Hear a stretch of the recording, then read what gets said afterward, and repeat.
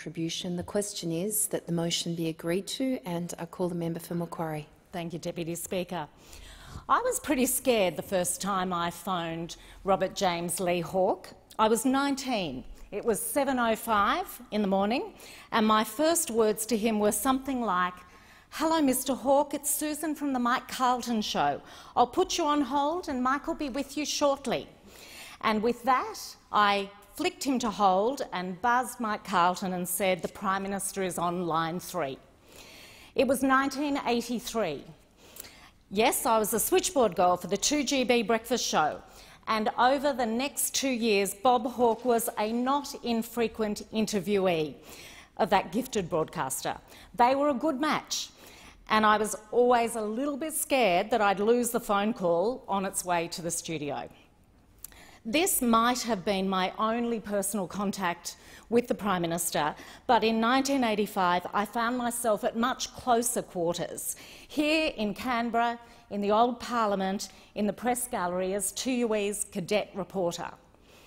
I don't think I was any less scared of the man we called Hawke in those early years, terrified that in a media conference I would ask a stupid question, particularly with the likes of Laurie Oakes, Paul Lynham and Ian McMinn as witnesses, not to mention a few others who are still in the gallery today.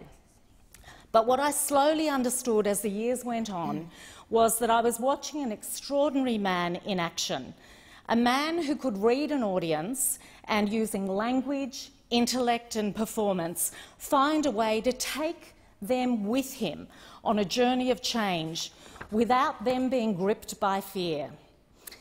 He wasn't a bloke I watched on TV. As a radio journalist, I was usually standing just behind his shoulder, my arm wrapped around him, with my microphone being supported, and I had to make sure my microphone wasn't in range of the cameras because the camera crew got stroppy about that. But it was a real physical proximity, and it's one which few people encounter in their workplace. And you do get to see people up really close. I got to study the back of his head and his ear at very close quarters as I recorded every word. I had a moment of horror last year when, along with 2 other former press gallery journalists, Anna Grutzner and Christine Wallace, I was talking to some politics students at ANU, and I realised we were probably considered primary historical sources for the Hawke years. The member for Lingiari's comments really resonated with me earlier today about the way that the caucus and that government worked and the incredible people who made up the team led by Bob Hawke. My recollection is that Hawke exuded energy. I saw someone gathering people to him to work through issues, to reform whole industries like footwear and clothing in the fairest way. I saw women being given roles. I saw warmth and respect for people from all walks of life, and I saw fierce debates of ideas, which I recall as being much more issues-driven than personality-driven. And as the member for Lingiari noted, I do recall how long some of those cabinet meetings went, because the media was all hanging around waiting for them to end, but at least in those days Parliament had a non-members bar.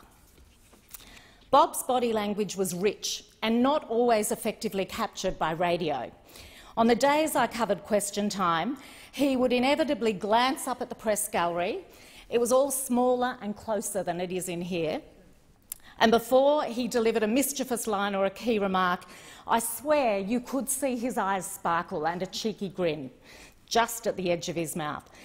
At regular early morning doorstops, where it wasn't pre-arranged, as it is these days, and we were just there in the hope that someone would say something, my reporter's heart would lift when his car pulled up at the front steps, because it meant I'd likely have a grab for radio that morning. And I recall that while he was often fantastic media talent, there were also media conferences where I'd take my tape back to the office and have to do a lot of rolling edits to edit out long pauses to get my 30-second grab. So he was formative for me in my experiences of being a young journalist. I did my first overseas reporting trip with Hawke to New Zealand to meet Prime Minister David Lange for ANZUS discussions. The first time I flew on the VIP with him was to the special Commonwealth Heads of Government meeting in London in 1986 to consider the recommendations of the Eminent Persons Group on economic sanctions against South Africa, where British Prime Minister Margaret Thatcher and he did not see eye to eye. In the 1987 election campaign, I jumped into a Chinook with him as the pool radio reporter to cover an announcement relating to his plan to see the Daintree receive World Heritage listing, which he achieved in 1988. He loomed large in my life, a big personality, and to see him on the international stage in later years when I was a journalist in New York and London, his intelligence, his ability to have Australia stand tall alongside much bigger nations was something that made you proud to be an Australian. After nearly 20 years away from the political sphere, I became reacquainted with Bob in 2010 when he generously agreed to launch my first campaign.